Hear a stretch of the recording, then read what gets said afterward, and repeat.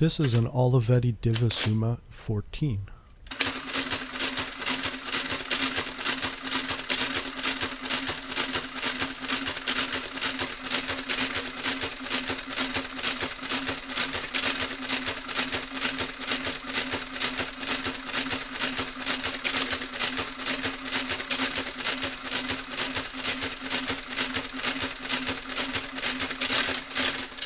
They were made from 1948 to 1958.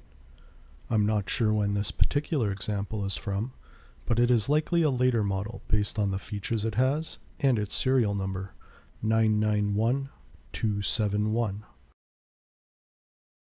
The Divisumma 14 is a bit of a curious machine from the electromechanical era of calculators, as it is a hybrid between an adding machine and a calculator, and carries many of the important functions between the two types. One important function of an adding machine is to keep track of negative values. You can see on the pristine STW10, which is a fairly advanced calculator from around the same time, there is no automatic handling of negative numbers. You have to perform an extra operation to get the negative value displayed.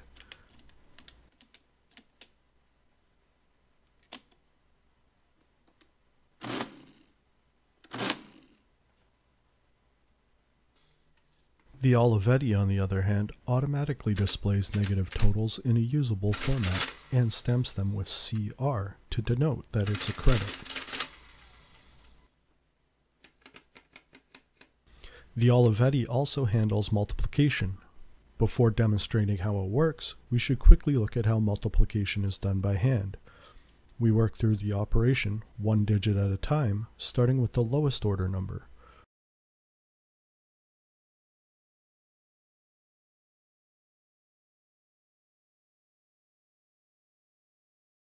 Once all that is complete, we then add up the individual results to get the final answer.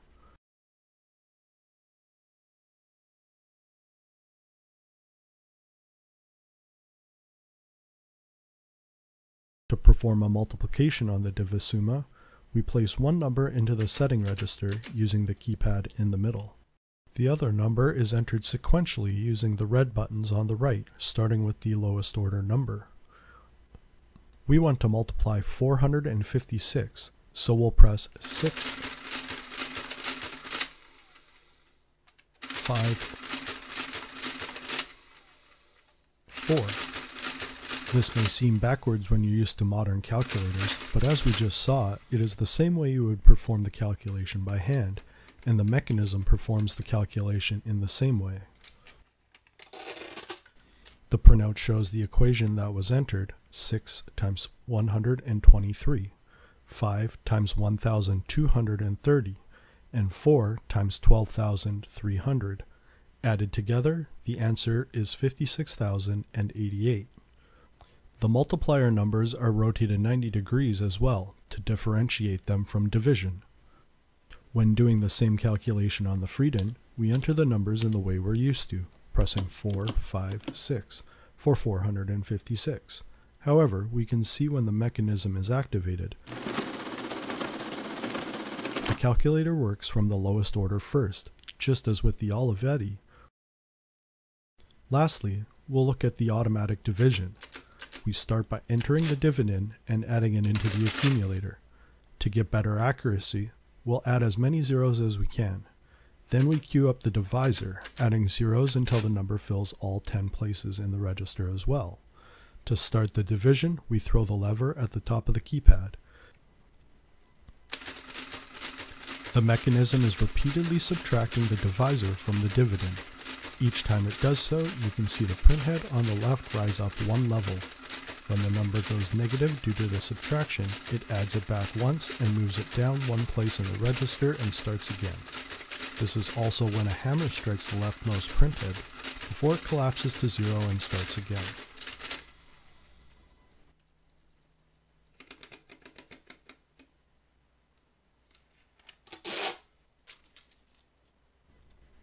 When the machine is all done, you can see that the quotient is displayed in the column on the left, starting at the top and reading down.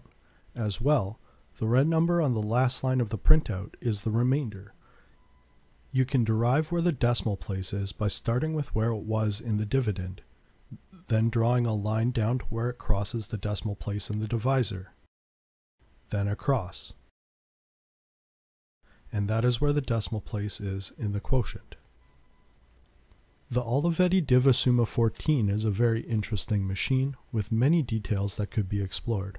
This is just a brief look at some features that make it stand out from other calculators of its day and why it is so notable in the history of calculator development as the first 4-function adding machine. Thank you for watching.